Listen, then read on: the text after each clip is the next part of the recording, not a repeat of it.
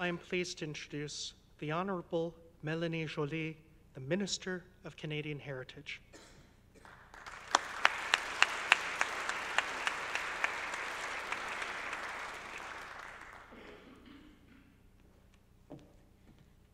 Thank you. I'm very happy to be before you today. And of course, I would like to begin by acknowledging that we're on the traditional territories of the Mississaugas of the New Credit First Nations. And it's a pleasure to be here along with my fellow beloved colleague, John McCallum, Minister of Immigration, and of course, the local MP, Yasmin Ratansi, who is here with us as well. And oui, j'ai eu l'occasion de pouvoir découvrir la très jolie, exposition Syria Living History un petit peu plus tôt, et ça m'a touché droit au cœur. I had the chance to have a brief outlook of what is the exhibition, Syria A Living History, and it touched me dearly because John and I had the great challenge, and he was the leader of that amazing project to bring 25,000 refugees within 2 months, just after being elected.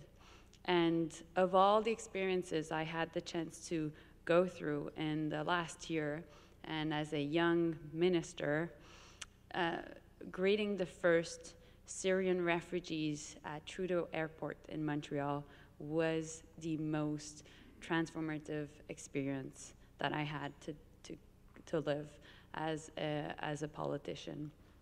And also representing a riding in Montreal where there is a very big Syrian community, well, of course, that made me think of why I was in politics. So thank you for this exhibition. And of course, I had the pleasure of touring the exhibit with the curators, Professor Nasser Rabat and Dr. Feliz Shakir Philip, along with Mr. Henry Kim, the esteemed director of this museum. So thank you so much for this opportunity. I was really amazed to see how over 5,000 years of arts and artifacts could be assembled to showcase the diverse cultures that have existed in Syria. The Mesopotamian, the Greek, the Roman, the Byzantine, the Persian, Ottoman, and of course Arab cultures have all inhabited the land we call Syria today. And they have all left their mark on modern-day Syria and contributed to our world heritage. This exhibition has helped me reflect on my own role as Minister of Canadian Heritage. As minister responsible for multiculturalism, a big part of my mandate is highlight the ways that diversity and inclusion contributes to what it means to be Canadian. Similarly, this exhibition links together heritage and multiculturalism and provides a glimpse into the positive legacy diversity can create for a future.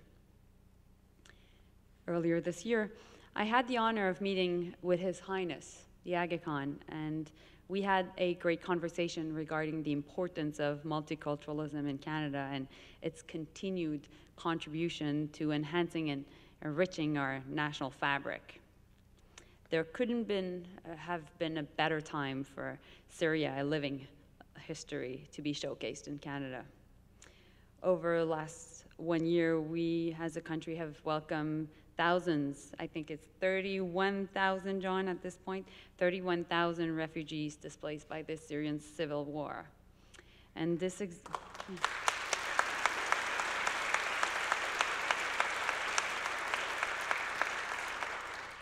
exhibition is an excellent opportunity for Canadians to learn more about Syrian history and culture with greater understanding and appreciation. I also had the chance to meet a month ago with Dr. Irina Bokova at UNESCO in order to discuss the importance of preserving our world heritage. And Canada has been, in the past, at the forefront of the entire dialogue and conversation regarding the importance of UNESCO. And you can be sure that our government will reinvest in UNESCO and making sure that we're a world leader in protecting our world heritage.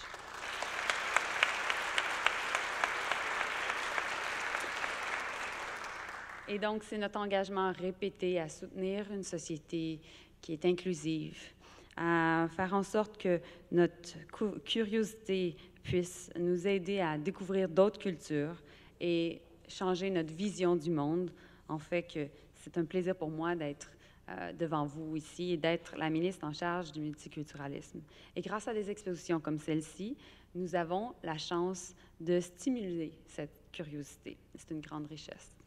And I would like to thank the Aga Khan Museum and the Canadian Commission for UNESCO, who have partnered together in order to bring this exceptional exhibition here.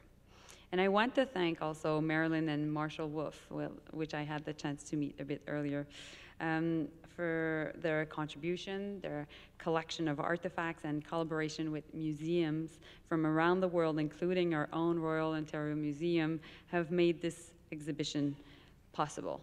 So now I would like to declare the beautiful exhibition, Syria, A Living History, officially open. Thank you.